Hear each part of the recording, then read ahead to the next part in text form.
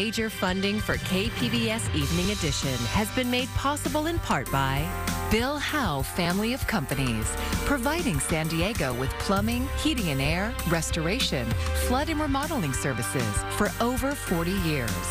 Call 1-800-BILL-HOWE or visit billhowe.com. And by the Conrad Prebys Foundation, Darlene Marco Shiley, and by the following.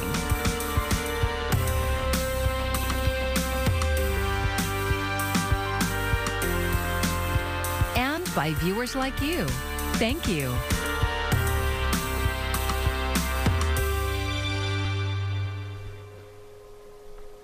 San Diego's ban on homeless encampments is moving forward, and now the city is giving people a place to go. Thanks for joining us. I'm Maya Trabulsi. A parking lot has been turned into what the city is calling a safe sleeping place. And as KPBS reporter John Carroll shows us, people are expected to start moving there tomorrow. We have transformed this portion of this facility into a place where unsheltered residents can get off of our streets and sidewalks, out of our parks and canyons, and be safe. The facility Mayor Gloria is talking about is the city's central operations yard, known as 20th and B because of its location. Specifically, it is this parking lot. The lot opens as the city's ban on encampments is about to come into effect. I've said it once and I'll repeat it today. If there's a place for you to go, your answer cannot be no. People will not be allowed to bring their own tents here. Rather, the city is providing these tents. At full capacity, this lot can handle 136 of these tents, and the city says each of the tents can handle up to 2 people. But 2 people in one of these tents would be pretty tight quarters. But Councilmember Stephen Whitburn, who authored the homeless encampment ban, says this is not about comfort. It's first about getting people off streets and sidewalks and other places like canyons and getting them the services they need to find permanent housing. Here they will have security, they'll have bathrooms, they'll have connections to services and ultimately housing. It's a win for the surrounding area because people will be able to use the sidewalks and parks for their intended purpose. But it could also land the city in court. A case out of Boise, Idaho years ago went against that city, saying it could not arrest people if there were no shelter beds available. So the question is, do tents in a parking lot count as shelter beds? The Boise case focused entirely on individuals who were sleeping outdoors. It did not focus on structures like tents. And this ordinance is a prohibition on tent structures. But lawyers involved in law surrounding homelessness say that issue is not settled. Still, for now, this tent-filled parking lot is ready to go. It will open tomorrow morning. Another one, Lot O in Balboa Park, will open this fall, and it will accommodate 400 tents, eventually moving hundreds of people off the streets in a city that has thousands there now. John Carroll, KPBS News. San Diego is a few days into stronger tenant protections for renters in the city. The new ordinance took effect last weekend, 60 days after it was passed by the San Diego City Council. It bans most evictions as long as a tenant is following the terms of their lease. Landlords must also keep tenants in the loop on the new protections, according to City Council President Sean Elo Rivera. As part of that, landlords are required to notify their tenants about what their rights are, so that folks can protect themselves from being unlawfully evicted. The tenant protection ordinance also calls for more data collection on evictions. Elo Rivera says that information will help the city better tailor any future reforms. How are internet speeds at your home? Friday is the deadline to take a state survey that will determine how money will be spent to enable fast internet access to Californians. KPBS reporter Katie Hyson looked at why it matters. There is no fast internet in many rural areas and tribal lands. But there are also communities in the city, like Logan Heights, where it exists, but it's unaffordable. 1 in 5 homes there don't have it. I think that's probably one of our highest needs in our community. That's Catherine Johnson, branch manager of the Logan Heights Library. She says patrons come in to use the internet for basic needs, like job applications, homework, and paperwork for assistance programs and medical appointments. They can also borrow Wi-Fi hotspots to bring home. but there's a wait list. They are so popular. We have 99 hotspots at our location, and we probably get, I would say, maybe 6-7 calls a day asking if we have them available. More than 100,000 people in San Diego County lack fast, reliable internet.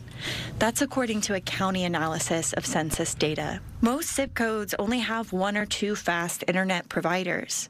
Not a lot of competition means higher prices. People can apply for financial help from the federal government for internet service, but most eligible households in San Diego County haven't. The survey, which is meant to help officials target barriers that underserved residents face to accessing the internet, is online. Katie Heisen, KPBS News. Bus service is returning to normal in parts of the South Bay and East County. MTS and its passengers were caught in a month-long contract dispute between Transdev and the local Teamsters Union. Those Transdev workers handle some minibus routes and appointment-based access service. MTS warns there might still be some delays as staff levels return to full strength. The city crews today finished installing new traffic calming measures in Pacific Beach after the project was briefly delayed. Diamond Street now has diverters at 2 intersections, flexible posts and signage direct drivers to turn right while allowing the pedestrians, the cyclists, and emergency vehicles to pass through. City Council member Joe LaCava says the changes will improve safety and make Pacific Beach much more walkable and bikeable. Extreme weather is snarling air travel ahead of the 4th of July holiday, leaving thousands of passengers stranded at airports. Laura Aguirre has more as the country's transportation secretary weighs in on the situation. Now, you can't control the weather. We've had very tough weather the last few days. Severe storms across much of the U.S. this week have played a role in thousands of flight delays and cancellations since the weekend. But there's more to it.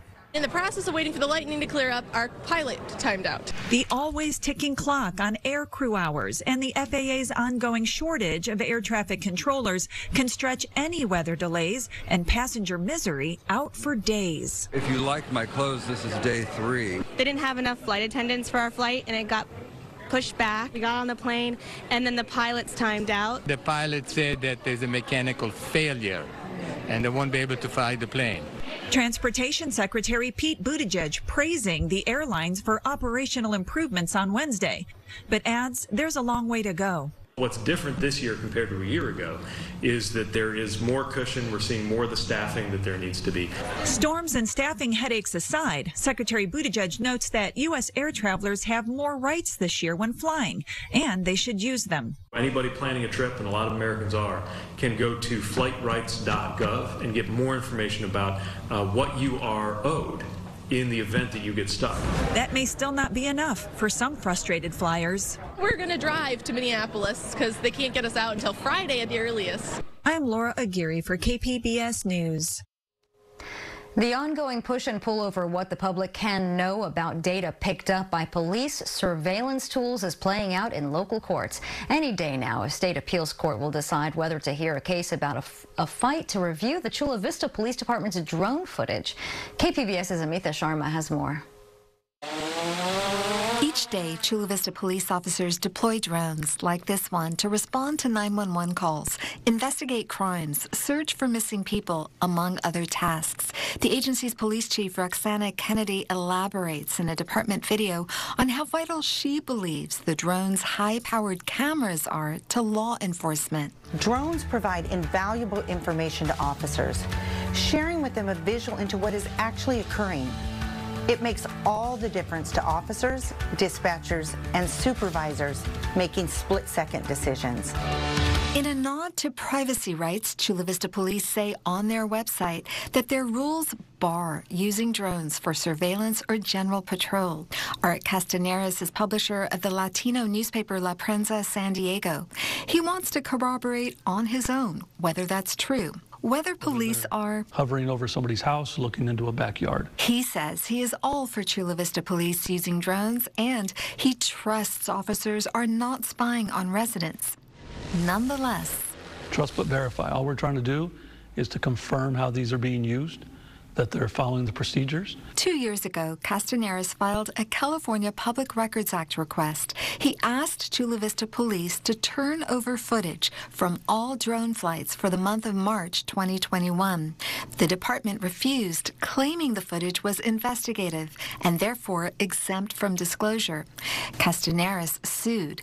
In April, a San Diego County Superior Court judge sided with Chula Vista Police.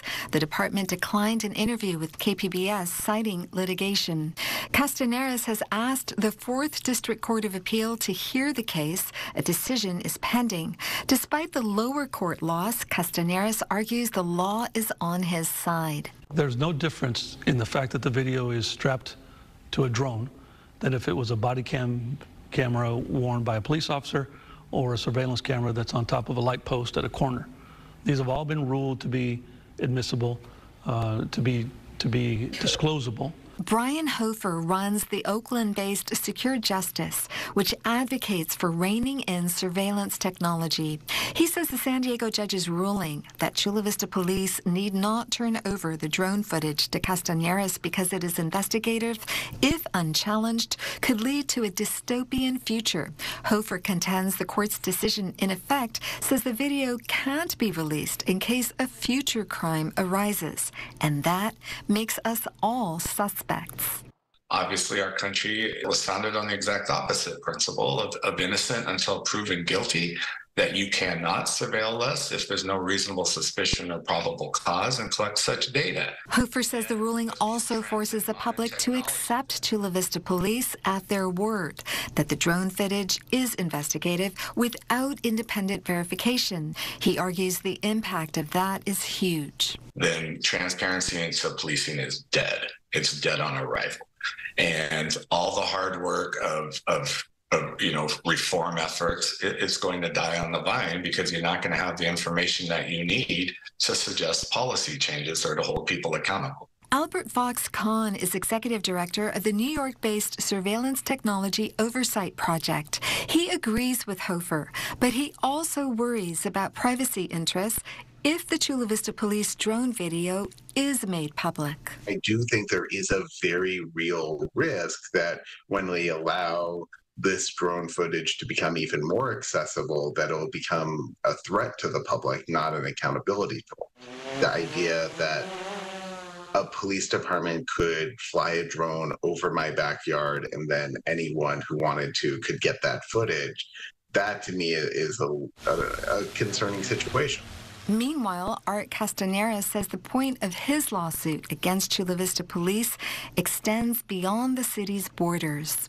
This is about how police agencies across the country want to use new technology for surveillance, and they don't want to show the public how they're using it. More than 5,000 public safety agencies across the nation use drones, according to droneresponders.org.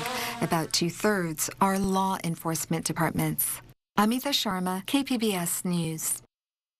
I'm Jeff Bennett. Tonight on the NewsHour, extreme weather across the country as wildfire smoke blankets the Midwest and a heat wave scorches the Deep South. Coming up at 7 right after Evening Edition on KPBS.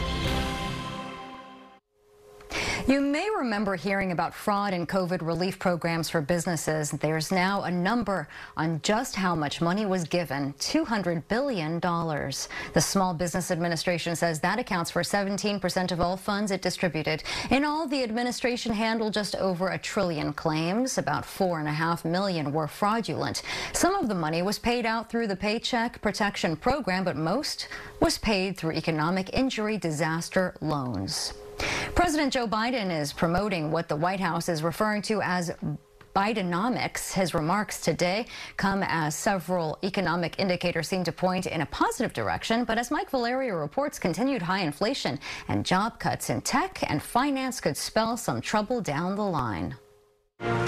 President Joe Biden in Chicago Wednesday, touting his vision for growing the economy. Bidenomics is about building an economy from the middle out and the bottom up, not the top down. And the strength of the post-pandemic recovery, highlighting the strong jobs market and falling inflation. We created 13.4 million new jobs.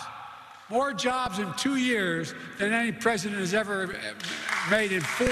While acknowledging people are still struggling. I'm not here to declare victory on the economy. I'm here to say we have a plan that's turning things around incredibly quickly. We have more work to do.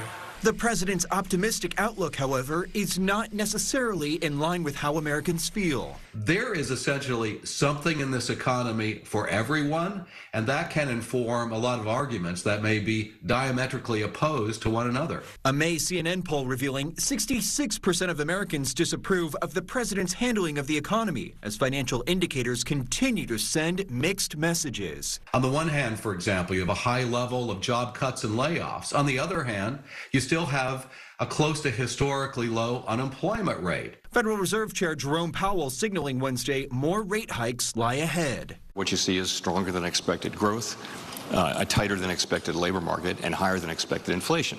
So that tells us that although policy is restrictive, it may not be restrictive enough. More aggressive action from the Fed could still lead to a recession. What form it will take remains unclear.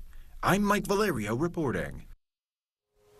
The Biden administration today announced investments in infrastructure projects across the country, including the South Bay. The $2.2 million will finance 162 community-led projects. $12 million will go toward eliminating a rail crossing in Chula Vista. Transportation Secretary Pete Buttigieg says these grants will help create jobs, improve safety, fight climate change, and advance equity. The trend of falling gas prices in San Diego County continues. The average price for a gallon of self-serve regular gas dropped 0.2 cents today. The average is now $4.87. It is the 7th decrease in 8 days. The national average price dropped for the 5th day in a row to $3.55. Big things are happening at the Stone Brewery in Escondido. Nearly a year after being acquired by Sapporo, the brewery is ready to start releasing locally brewed Sapporo beers to the U.S. market. As KPBS North County reporter Alexander Wynn shows us, it involves making some big changes. Enter through the gargoyle guarding the entrance of Stone Brewing Company in Escondido. The gargoyle is our protector of our beer. You see a smooth operation. And it's one of the things that impressed Sapporo. When the Japanese beer giant was looking for another U.S.-based brewery to brew its beer, it was looking for one that had the capacity to quickly get the product onto the market. Stone Brewing Company met that requirement. When Sapporo was looking for a partner, they were looking for someone that could expand and brew Sapporo, but also a brand that they could help further develop. And so they fully embrace what Stone is, and we continue to innovate into the future. And this is where kind of all the magic happens. Sean Monahan is the Chief Operating Officer for Stone and Sapporo Brewing. He says while Stone had the capacity to start brewing Sapporo beer right away, there was still a learning curve to get the recipe just right. We did our first big brew, and I'll tell you, it failed. Various lessons learned. It just didn't scale the way we thought it would.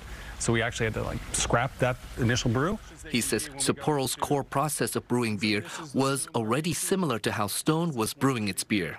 But the main difference is the yeast. It's always underappreciated by many people is how important the yeast is. Stone is using the same yeast used in Japan. After nearly 10 months and several tries later, Stone is releasing the first batches of locally brewed Sapporo beer. This is imported Sapporo, and this is Sapporo brewed in Escondido. They look exactly the same, they brew exactly the same, and this is most important, they taste exactly the same. The only difference is that it tastes crispier because it's fresher, being locally brewed.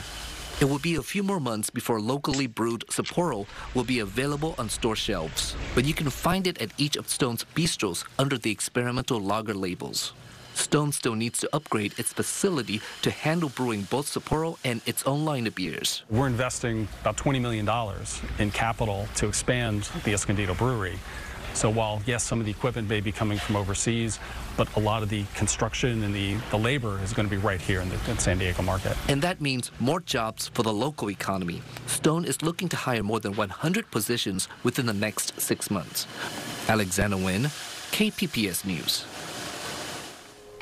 A reminder to homeowners, the deadline to pay property taxes is approaching soon. San Diego County residents have until Friday to pay property taxes. Treasurer's tax collector Dan McAllister says any bills unpaid by Saturday will go into default, and those bills will receive additional penalties of 1.5% each month. You can pay online at sdttc.com.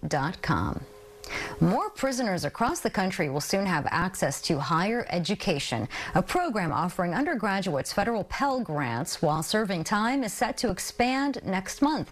Congress voted to lift a 1994 ban on Pell Grants for prisoners in 2020. It costs about $20,000 to educate a prisoner with a bachelor's degree program at Sacramento State. The interim director of the program there says that that's far cheaper than the $106,000 per year it costs to incarcerate an adult in California. If we can keep them out of prison because of this education, because of the, let's say, $20,000 or $30,000 of taxpayer money that we invest in them. We put 20 grand down on one guy, and he stays out of prison for 20 years at $111,000 a year. I would say that return on investment is better than anything I've ever invested in personally. The expanded program will offer $130 million in financial aid to about 30,000 more students per year.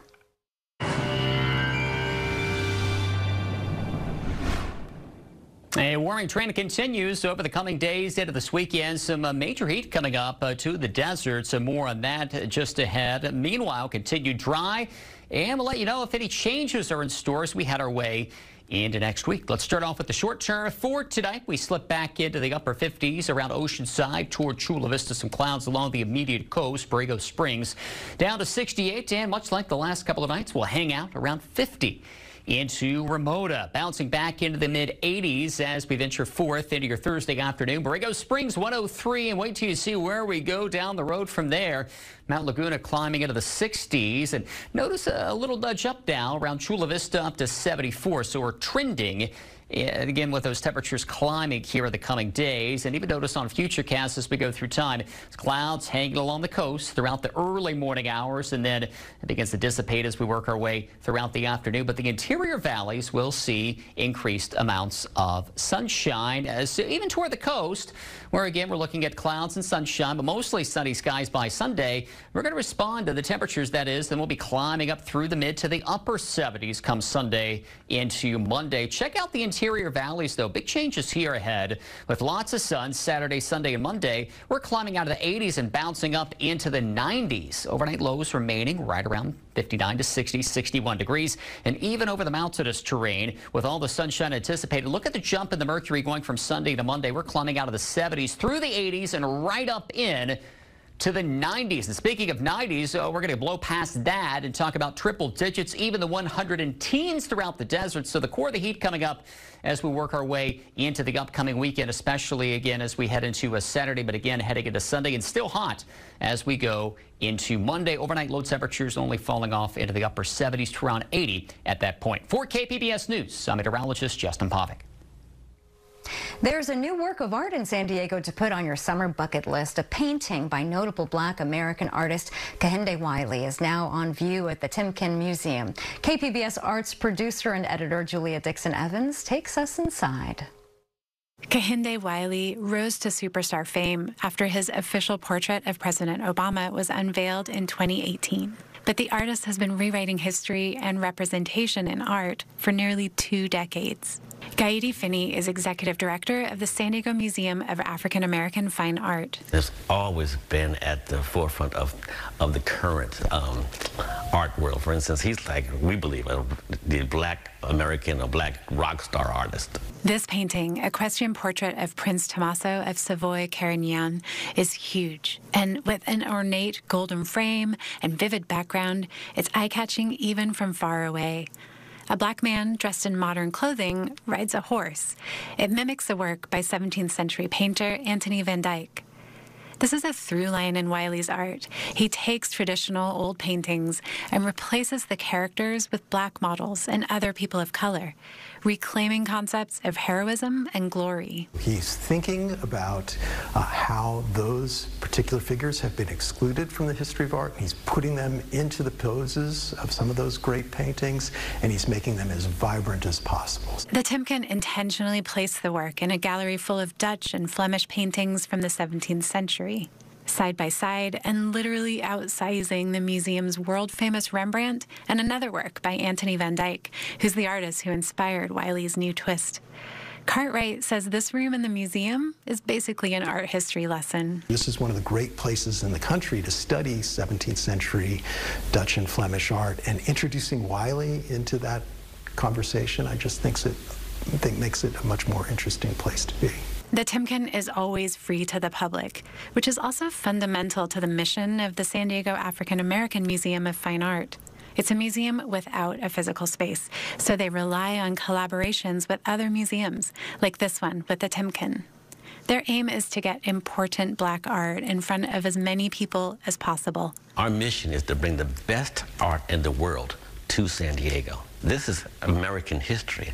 The painting will be on view at the Timken through next May. Julia Dixon-Evans, KPBS News. And here's a look at what we're working on for tomorrow in the KPBS newsroom. Nearly 90 million people across the country are under heat alerts while also facing unhealthy air quality. NPR's Morning Edition is discussing the health risks. And KPBS Midday Edition has your weekend preview of all the best arts and culture events happening around town. And you can find tonight's stories on our website, kpbs.org. Thanks for joining us. I'm Maya Trabulsi. Have a great evening. Major funding for KPBS Evening Edition has been made possible in part by Bill Howe Family of Companies, providing San Diego with plumbing, heating and air, restoration, flood and remodeling services for over 40 years. Call 1-800-BILL-HOWE or visit billhowe.com. And by the Conrad Prebys Foundation, Darlene Marco Shiley, and by the following: